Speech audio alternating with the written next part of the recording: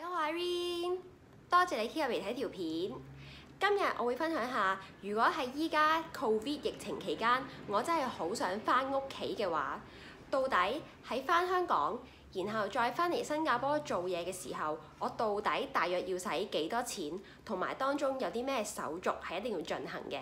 而喺一陣間播放嘅片段咧，都係我當時嘅真實反應嚟嘅。講少少 background。其實我係喺1月中嘅時候嚟到新加坡開始做嘢，我真係打算每2至3個月就會返香港一次，探下屋企人，見下朋友。香港同埋新加坡嘅疫情好似都未算好似依家咁樣超級嚴重，所以呢一個計劃一直都係盤算緊2至3個月返香港一次。同時，其實嗰陣時已經一早買好晒機票同埋酒店，打算喺2月中嘅時候請我爹哋同埋媽咪嚟新加坡玩1個禮拜。不過因為 Covid 嘅關係，全部取消晒。好彩有得 refund 啫，全部。由我嚟到去到依家，大約已經7個月，我係冇見過屋企人同埋朋友仔。而喺可見嘅將來呢，好似都冇咁快可以返香港，所以我就想藉今日呢條片去記錄下我嘅 research result， 亦都順便同大家分享下，如果我想依家返香港嘅話，到底我係面對緊啲乜嘢啦？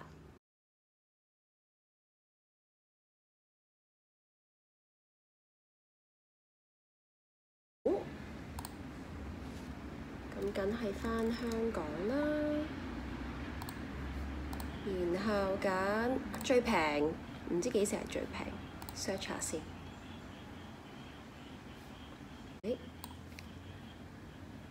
哇！佢話最平係2021年3月，冇啦。好，我試下揀10月啦。我都係亂撳。10月嘅時候，國泰 CX 係有嘅。咦，星航又有 ，Scoot 又有，仲要幾多下喎？價錢由316蚊起跳，仲要可以係 CX， 唔錯。記得嗰陣時 Covid 之前，大約最平可以去到200幾蚊，咁貴起上嚟冇上限啦。而班次方面其實係超級頻密嘅。我記得一日好似有 Scoot 有3、4班飛返香港，跟住 SQ 有唔知8班、7、8班，跟住 CX 又有7、8班。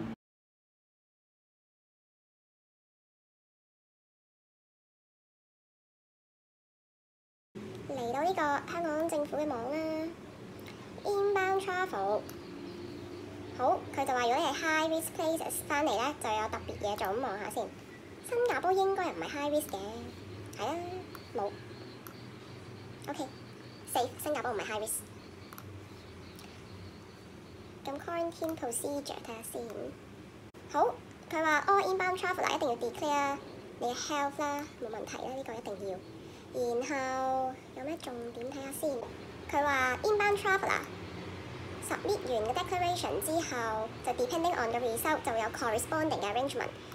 然後8月18號開始，全部人要去一個 centre 嗰度做一個 test， 應該要 stay at 呢一個 centre wait for test result。通常同一日可以攞到 result， 然後就可以入境啦。好，要等12個鐘頭有多喎，可能。In general, passenger will only stay in the hotel for 1 night， 最多等1晚，咁係咧，可能 up to 12個 hours。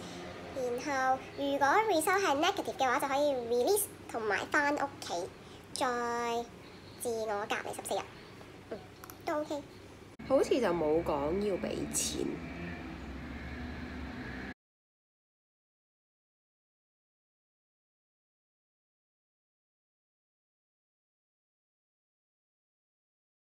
Before entering 新加坡，好，咁我係 long-term pass holder，work pass， 係啦，一定要攞 MOM 嘅 approval， 仲要係 obtained by employers or sponsors submitting the request here。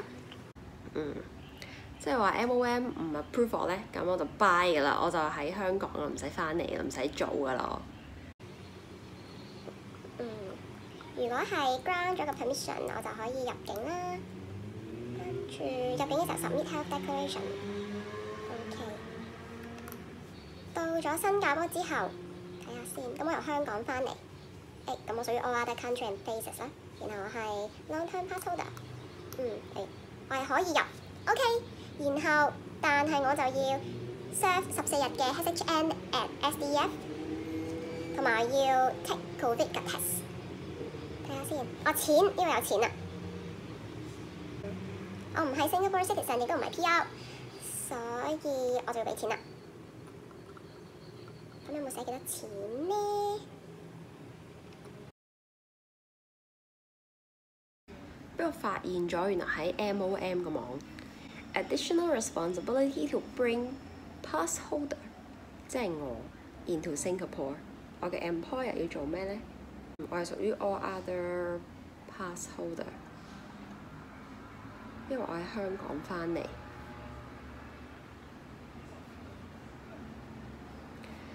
好，有錢啦 ！Employer must pay for the following： 14日嘅 delegated HHN， 2000蚊 including GST， 再加 COVID test 200蚊 including GST， 所以總共係2200蚊 pay by 我嘅 employer if they want to bring me back to Singapore。咁我 employer 會唔會 charge 翻我呢？咁我真係唔知 ，uncertain 啊！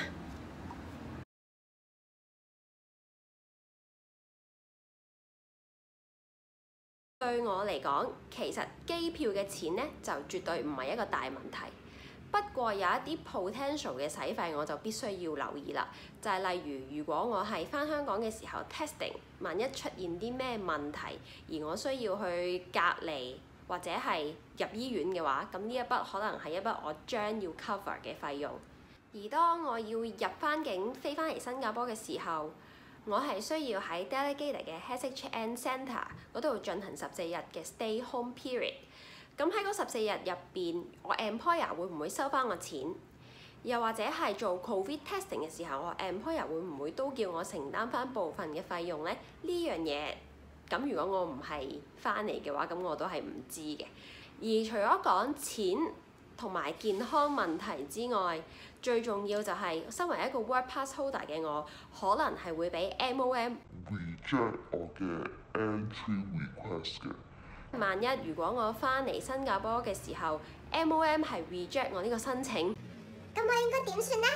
我就繼續留喺香港，冇得翻嚟新加坡做嘢。咁下一步會變成點樣？其實我真係唔係太清楚。呢一啲就係我所總結到嘅 concern， 令到我可能喺可見嘅將來都係翻唔到香港住㗎啦。呢條片就翻到呢度啦，希望俾你知多啲啦。下一條片再見，拜拜。